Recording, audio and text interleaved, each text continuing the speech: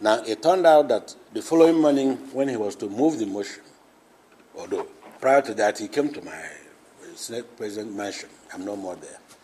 He came and told me that he wasn't going to move that motion. I said, why? He said, one, the owner of the majority shareholder of AIT happened to be from his own part of the world. And the Nigerians have gotten so used to watching the proceedings in the parliament, in the Senate in particular, that he wasn't going to take that. It's very risky for him to do that. I said, okay, go and tell the people who asked you to move the motion.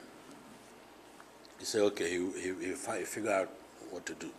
The following morning, as I sat at the presiding desk, it turned out that his seat was vacant.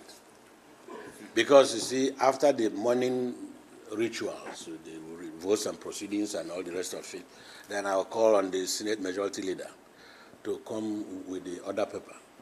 I will shout, Senate Leader, order paper, please.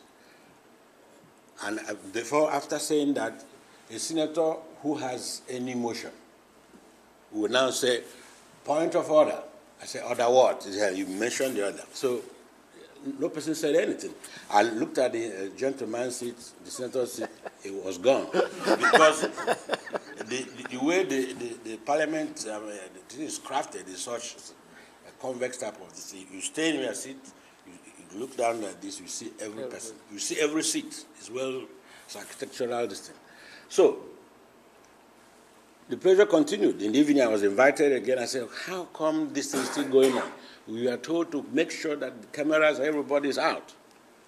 You guys should go ahead and do what you want to do, and then anybody who is not satisfied can go and take a court action. I said, well, no motion was moved, and I'm not in position to move one.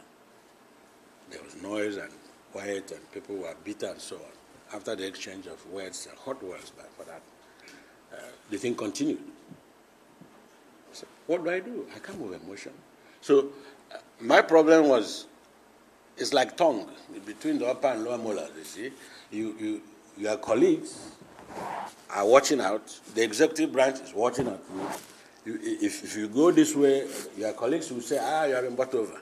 If you go the other way, the executive will say you are the problem. So we kept on playing that cat and mouse game until we got to a point that required courage.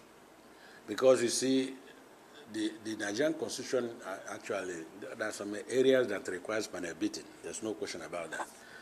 And I had suggested earlier in the game that let them split the bill, the thing they sent to us, split into about 3 or 4. The legislative one, the judiciary, and the executive one, and all others. So that we have 4 bills, or 3, 5, any. But to lump everything together, if there's any legislative defect along the process, remember what I said, the process is more important. If there's any error, anything, the whole thing will go. Even the good ones, like we may talk about creation of states and Section 308, the immunity clause and all not. Very important things we should change. But how do you do that? It's already that all embedded in one bill. So when we got to a point of no return, and it turned out that that was 16th of May, the gallery was more than filled up. I don't know where they got the impression. Falana, somebody talked about Falana today. Yes, himself and his group, and they were everywhere. Agbakoba, so many of them, they were there. Governors, Oshoba, and everything. So we got to a point that a decision has to be taken. It was risky, but that single moment, I would say it was because I'm sure it was God that did it. It's not just me as an individual. Maybe God used me to do what happened, because I'm sure by now we would have been worse than Somalia. By far. Because I've never seen a thing in Nigeria that cut across, whether you're Igbo, Yoruba, or Hausa, you're Fulani, it didn't matter. Every person, if you care to listen, was totally opposed to that tenure elongation aspect. And the government had thought that if you had coated the tenure elongation with sugar or saccharin, anything that is so sweet, honey, that people can take it. And that's why they refuse to split the thing into various bills. So when it happened the way it did, I put the question, as I've always done in ordinary bills, because it's a bill. When it was negative, all that was required was the courage to say it has been negative and pronounce it so. Yes, I had good pleasure all over because I knew the implication of what will happen. And it happened that way. People were shocked looking at me, even the proponents, the people that were very much involved in the whole exercise.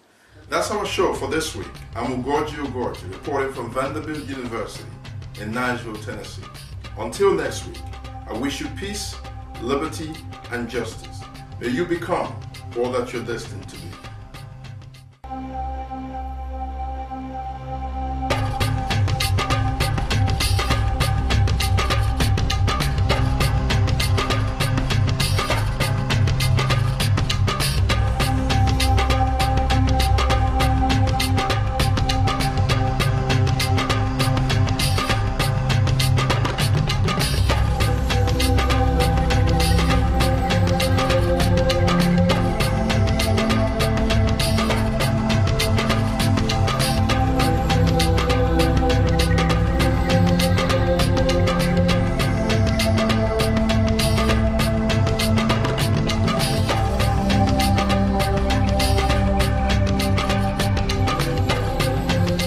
Tall Drums is presented by Sungai Corporation, publishers and consultants.